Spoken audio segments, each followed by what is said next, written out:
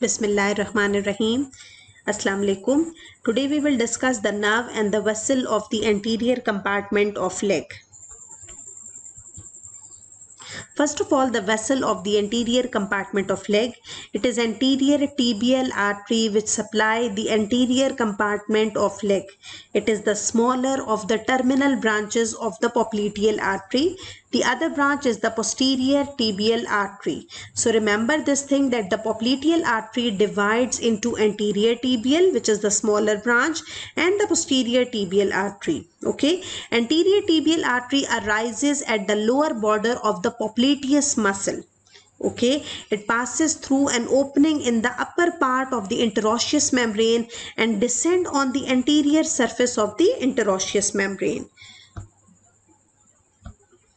See here in this diagram, the anterior tibial artery is passing through the opening in the upper part of the interosseous membrane, and it comes on the anterior surface of the interosseous membrane.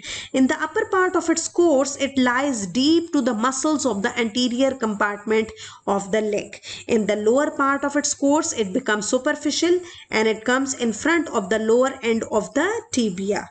It passes behind the superior extensor retinaculum. See here, this is superior extensor retinaculum, and the anterior tibial artery passes behind the superior extensor retinaculum. And the tendon of the extensor hallucis longus. Do you remember the extensor hallucis longus, which insert over the big toe? This tendon is on the medial side of the anterior tibial artery. See in this diagram that the extensor hallucis longus is on the medial side of the anterior tibial artery, and the deep peroneal nerve and the tendons of the extensor digitorum longus, they are present on the lateral side of the anterior tibial artery.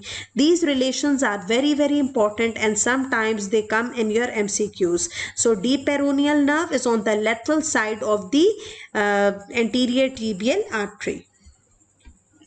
These are the branches of the anterior tibial artery. First of all, the anterior tibial recurrent artery. See here. Here they have shown the anterior tibial recurrent artery which ascends to share in the anastomosis around the knee joint.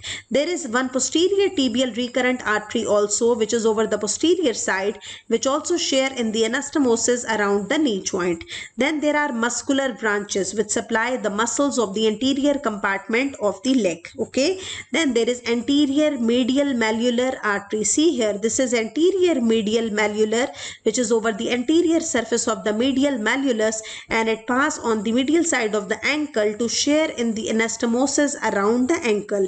Then there is anterior lateral malleolar artery, which passes to the lateral side of the ankle to share in the anastomosis around the ankle joint. So these are 5 branches which you have to learn.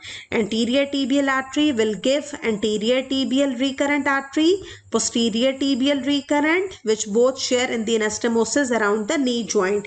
Then there are muscular branches which supply the muscles of the anterior compartment of the leg. Then anterior medial malleolar and anterior lateral malleolar arteries which contribute in the formation of the anastomosis around the ankle joint. Now there are veiny comitants of the anterior tibial artery which drain in the popliteal vein. Okay, these veiny comitants, these join those of the posterior tibial artery veiny comitants in the popliteal fossa, and they form the popliteal vein. So remember this thing, that veiny comitants of the anterior tibial artery and the veiny comitants of the posterior tibial artery, they join together and they drain in the popliteal vein. Now the nerve of the anterior compartment of the leg, this is deep peroneal nerve. It is one of the terminal branches of the common peroneal nerve. Common peroneal nerve is one of the terminal branch of the sciatic nerve. This deep peroneal nerve arises in the lateral side of the neck of the fibula. Remember this thing, this point is very important. It arises in the lateral side of the neck of the fibula within the peroneus longus muscle. This peroneus longus muscle is the muscle of the lateral compartment of the leg. Then it enters the anterior compartment by piercing the anterior facial septum. It descends deep to the extensor digitorum longus muscle. See here, this is extensor digitorum longus muscle. The deep peroneal nerve is present deep to this muscle. Okay, at first the nerve is lateral to the anterior tibial artery. First of all, it will be, see in this diagram, it is lateral to the anterior tibial artery. Then it will become anterior to the anterior tibial artery, and then again it will become lateral to the anterior tibial artery, and it also passes behind the extensor retinaculum. So these relations are also very, very important. Now the branches of the deep peroneal nerve, see here, this is a branch of the common peroneal. It will supply all muscles of the anterior compartment of the leg, which are tibialis anterior muscle, then extensor digitorum longus muscle, then peroneus tertius muscle, and extensor digitorum brevis muscle. Okay, it will give articular branch to the ankle joint. Remember this thing, articular branch to the ankle joint. Then it gives cutaneous branches to the adjacent side of the big and the second toe.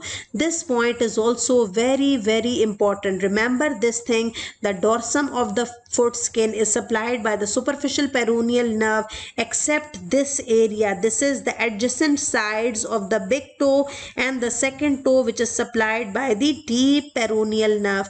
This question will be asked in your exam, that deep peroneal nerve will supply which part of the foot. So it supplies the adjacent parts of the dorsal surface of the big toe and the second toe. So this is the cleft between the big toe and the second toe. So these things are very, very important, which you have to learn.